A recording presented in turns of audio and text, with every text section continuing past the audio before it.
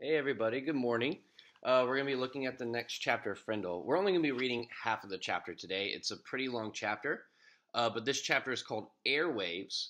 And I think in this chapter we're going to see the effects of that newspaper. We know Judy Morgan put Nick in the newspaper, kind of talked about this whole Frindle situation. And I think today we're going to see what's going to come of that. That's the big cause, and then what's the effect or the effects of all that happening.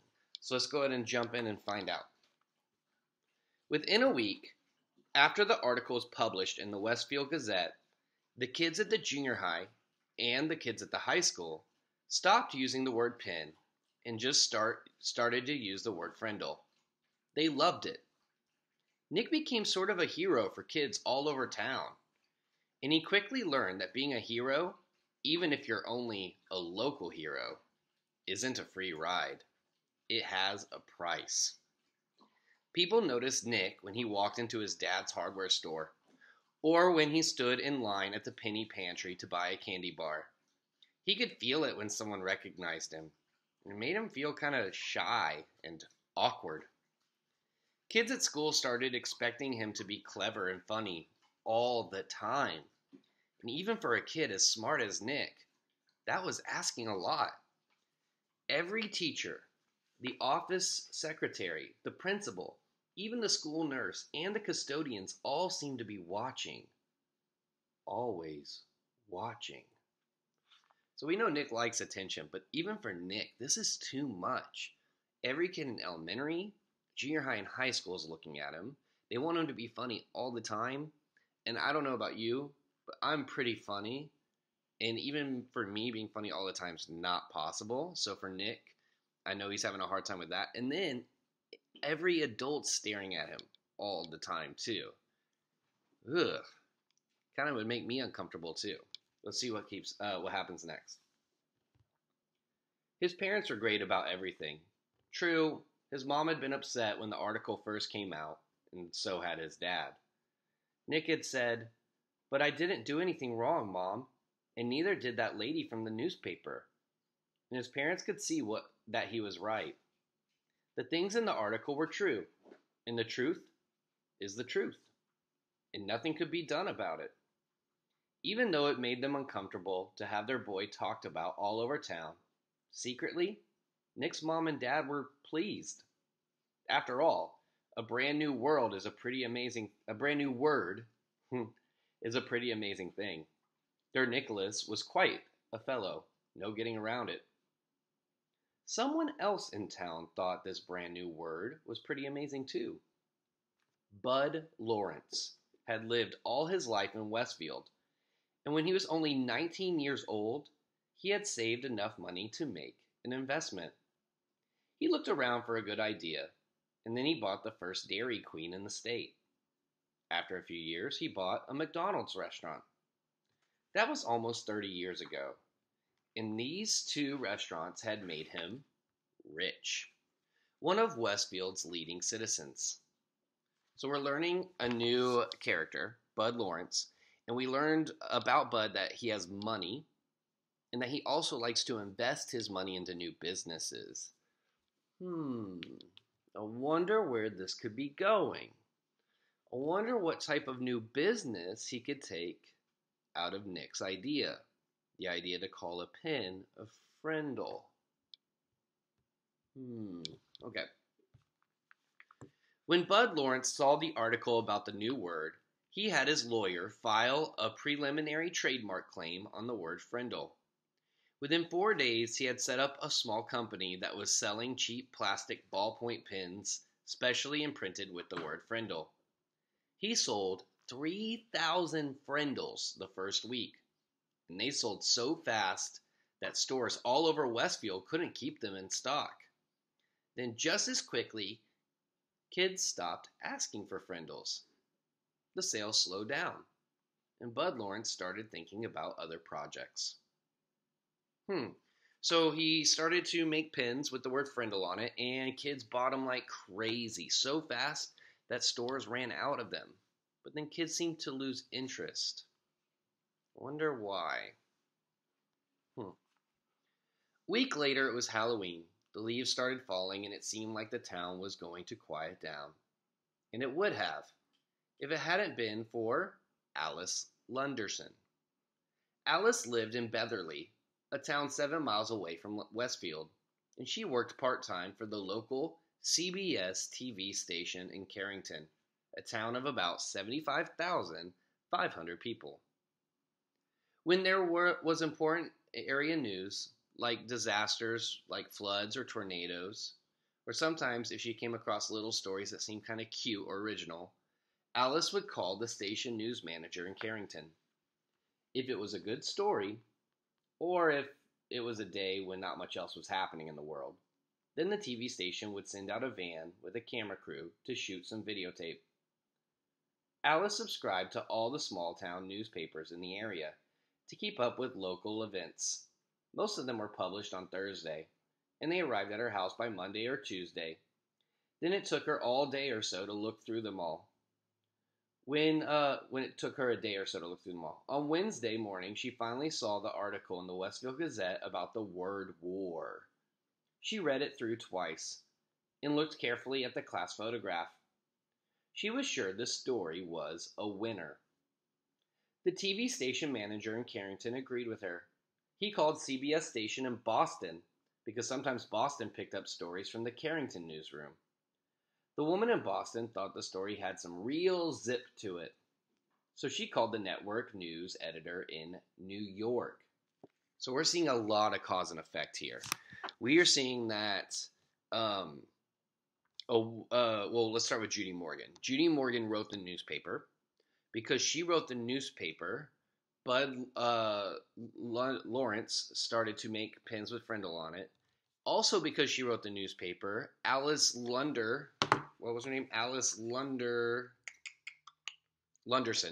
Alice Lunderson took the idea and brought it to her news station in a small town, Carrington. Now, sometimes Carrington worked alongside a bigger town, Boston. And sometimes Boston worked alongside an even bigger town or city, in this case, New York. So because Alice took it, now it's going to go from the small town to a big city like Boston to an even bigger city like New York. So in other words, the idea of Frindle and Nick's story is really becoming big news. A lot of people are going to know about it. A lot of people are going to see it. In other words, he might become famous for this. We'll see.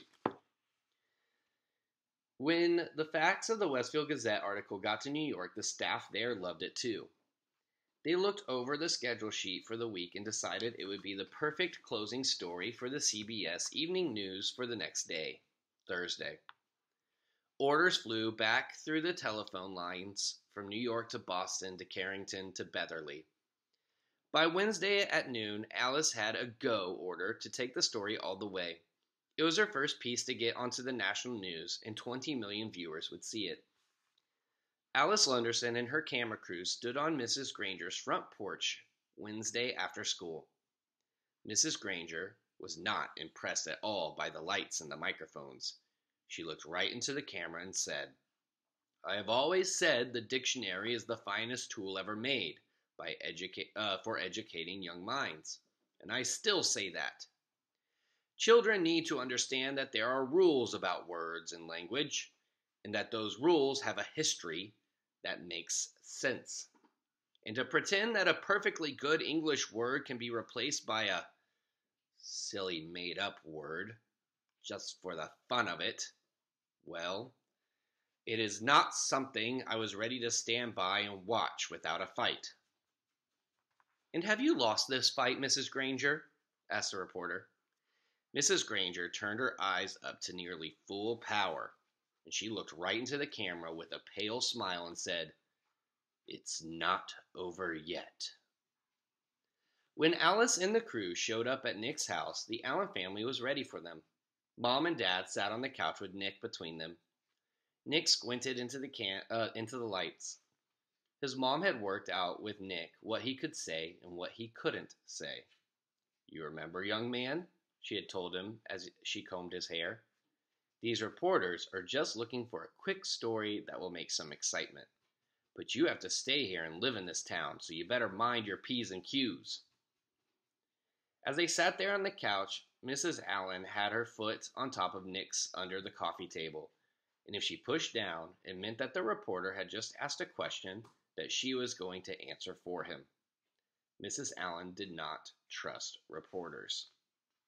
So she's trying to protect her son a little bit. She's worried that Nick's going to say something that could maybe upset the people in the town where they live in Westfield. And she's wanting to make sure that that doesn't happen, that Nick's being respectful, and that this is a quick, easy little story that goes away fast. "So tell me, Nick, why did you make up this new word, friendle?" asked Alice Lunderson. Nick gulped and said, "Well, my teacher, Mrs. Granger, said that all the words in the dictionary were made up by people, and that they mean what they mean because we say they do. So I thought it would be fun to just make up a new word and see if that was true." "And were you surprised when Mrs. Granger got mad about that?" asked Alice with a smile. There was a push on Nick's foot, and his mother said, "We have never felt that Mrs. Granger got angry. When everyone started using the word friendle, it just got to be a disruption. That's all. She's really a very fine teacher." "Yeah," said Nick. "I mean, I learned a lot about words, and without her, I wouldn't have." "So what's next for you in this new word?" Alice was wrapping it up. She could see that Nick and his parents were not going to push anything into the area of controversial. So she just kept it light and happy. "Well," said Nick, "the funny thing is, even though I invented friendle, it's not my word anymore. Friendle belongs to everyone now, and I guess everyone will figure out what happens next." Alice also had a short chat with a worried-looking Mrs. Chatham and a smiling Bud Lawrence, the maker of the official Friendle pen. Then she shot her opening bit and her closing bit, and the camera crew drove back to Carrington to edit all those pieces, put them together into a 2-minute story for the nightly news. The next night, when all the serious news and about war and oil prices and world food supplies had been talked about, the anchorman looked into the camera and smiled, and he said, "It is believed by many that the word quiz was made up in 1791 by a Dublin theater manager named Daly. He had bet someone that he could invent a brand new word in the English language, and he chalked up the letters Q-U-I-Z onto every wall and building in town. The next morning, there it was, and within a week, people all over Ireland were wondering what it could mean, and a new word had been created. Quiz is the only word in the English language that was invented by one person for no particular reason. That is, until now. Now there is a new word, friendle, and here is Alice Lunderson in Westfield, New Hampshire with the story." Alice came on the screen with a short introduction. Then, right there on TV, Mrs. Granger and Nick and Bud Lawrence and Nick's moms were talking to 20 million people about friendles. And one of those people was producer of the late night show with David Letterman. So we're going to stop there. We have a little bit of chapter left. It's a very long chapter. But we've seen a lot, and I think we have a lot to think about. We have official friendles being sold in stores. We have a news piece that was just supposed to be for a small local town, but now is being aired to 20 million people. It's a lot of people learning about friendles. I'm wondering if that is going to affect Bud Lawrence's business, where he's selling those friendles, now that 20 million new people have learned about that. And the very last thing we learned is that one of the producers of the late night show with David Letterman saw this newspaper, news story. And I'm thinking that means that Nick might go on the show with David Letterman. Now, if you don't know, David Letterman for a long time had a talk show that would go on very late at night, and he would bring on guests like Nick and kind of talk to them and ask them questions. And it was a very popular show, so maybe even more than 20 million people could learn about friendles. So we're going to see what happens next tomorrow. Bye.